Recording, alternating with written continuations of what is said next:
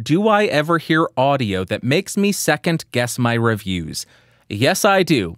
Yes, I do, and there is a perfect example of this. Let me hold up this microphone. It is the Sennheiser MD441U $1,000 dynamic microphone. When I bought it, only $900, so it's more expensive now. But I actually have the ability to do this now. I'm going to mute my main microphone and turn on the Sennheiser MD441U. I don't think the levels are appropriate, but we'll have to make do. I'll have to fix it in post. Ew, I said the thing that I don't ever want to say. I heard this microphone on so many recordings. I shouldn't say so many. I heard it on a number of recordings and thought, oh my gosh, this is such a cool sounding microphone. I love it. It gives you that smooth sound that I love, but it gives you a bit more top end. It just sounds awesome. I need it. I will be the first one to review it, and it will become my microphone. I was thinking that. I heard one voiceover sample because there weren't many, and I heard a bunch of songs recorded with this.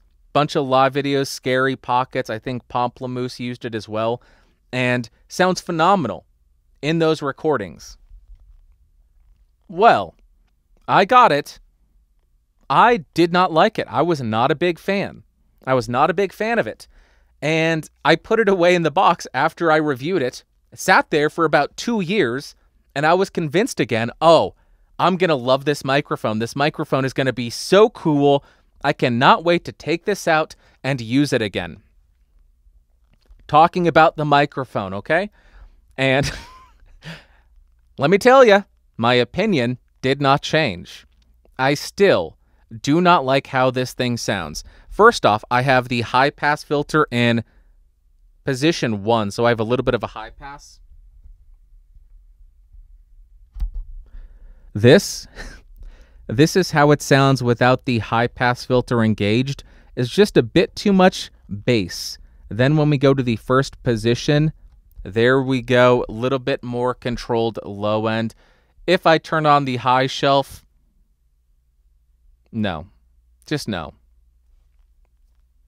And this is one where when I hear it on other people, I just think it sounds so good. When I watch Dave Rat's video where he tears this down, I want to love this thing. But then when I hear it, I don't. Now, some of you may be thinking, hey, it might be broken. Nope. Because I went ahead, when I bought this originally, it was broken. I sent it back to Sennheiser. They repaired it, sent it back to me. So this is, from Sennheiser, a fully functioning microphone.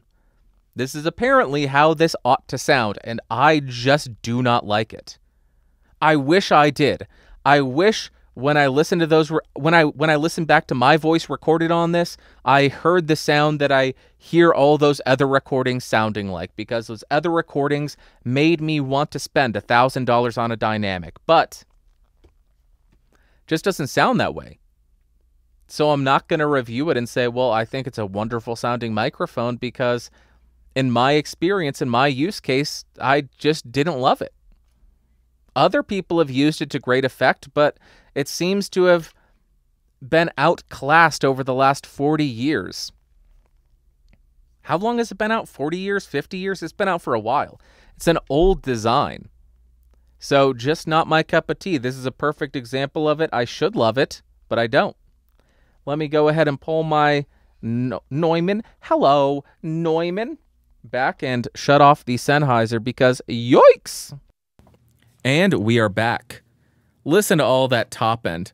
How fitting. Sennheiser owns Neumann. Hello, Neumann. How cool is that? 2 Sennheiser microphones in the same episode. That is fun.